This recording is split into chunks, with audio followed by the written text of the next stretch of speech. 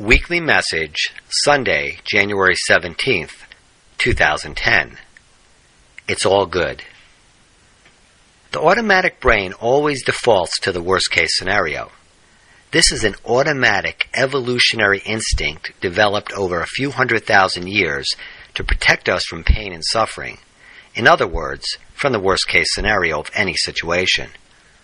A few 100,000 years seems like a very long time. So let's see how this has played out in terms of our lifetime. The Yiddish term kinahara means curse in reverse. For example, you might say, "Wow, I really did great in that interview. I'm sure I'll get that job." Someone who hears this might reply, "Kinahara," unless of course they were going for the same position. Kinahara is supposed to reverse the chance of the worst-case scenario from occurring and cancel out the negative that will surely happen when you are so confident and optimistic. The Spanish word, ojalá, conveys a similar wish, as does knocking on wood. Many of us have become quite savvy to this law of the automatic brain, AB universe, that since good inevitably leads to bad, then one should take a negative position first in order for a positive outcome to occur later. You see this with baseball fans who declare, "He's a sure out," secretly hoping that their negative talk will somehow cause their team's player to hit the game-winning home run.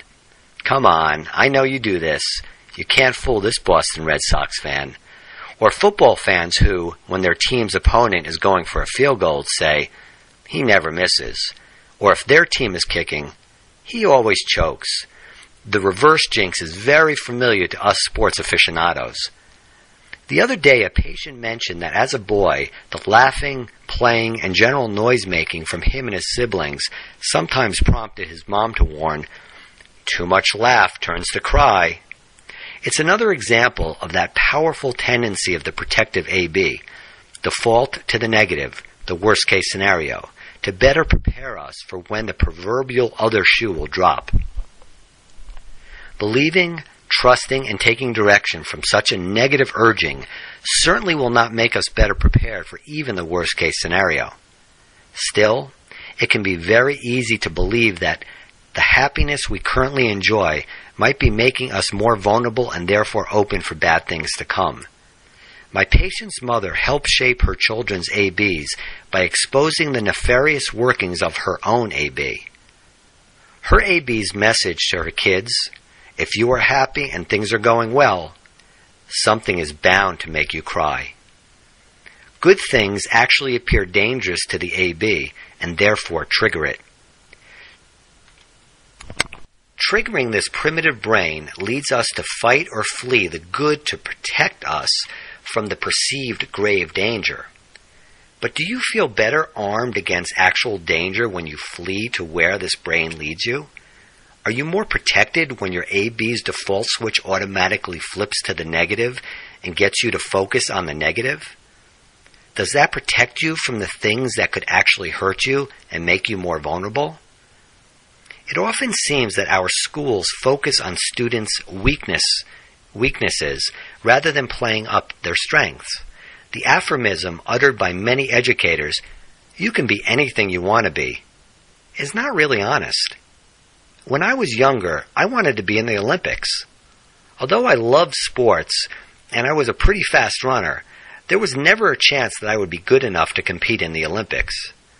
Our AB directs us to look at those who are strong in areas in which we are not, and we end up trying to live up to an impossible standard. Another principle of the AB is not to be outdone by anybody else. The aphorism would be more accurate if stated, "You can achieve your goals if you identify your individual strengths and persevere to build on them." When you focus on your strengths, you see that even your weaknesses, which have probably defined you all of your life, are not really weaknesses at all. I've often said that vulnerability is my greatest asset. I used to think that my greatest weakness was my robust AB, but it has turned into a huge asset for me, as well as for others who have followed my messages. Another of my supposed weaknesses, wanting to be a doctor, my high school advisor suggested I not try for this field, eventually became a major strength. To nurture your mind, stop your AB from draining your true potential. Realize that all self-deprecating thoughts are generated by your AB to fight or flee a fake danger. The default to the negative will slow once you begin to embrace your strengths and stop looking at others to measure yourself and how your life should be. Obsessing on the news nurtures your AB and reinforces brain drain. The recent natural disaster in Haiti has created more data to which your AB will turn, now and in the future, to drag you away from good things. How dare you be happy when so many people are suffering? To nurture your mind and unleash your true potential, and for some connect with spirituality, do not dwell on the news of this tragedy. Continue to live your life in a happy, mindful way, and I guarantee you that the news you will need to hear will come to you. You will be better prepared to act in a way that is right for you and right for others, including the victims of this horrific tragedy. So this week, think about how your AB defaults to negative areas when things are going well. Understand that what is good, what makes you happy, what inspires confidence, is not dangerous. Resist looking to others' strengths, but instead recognize your own.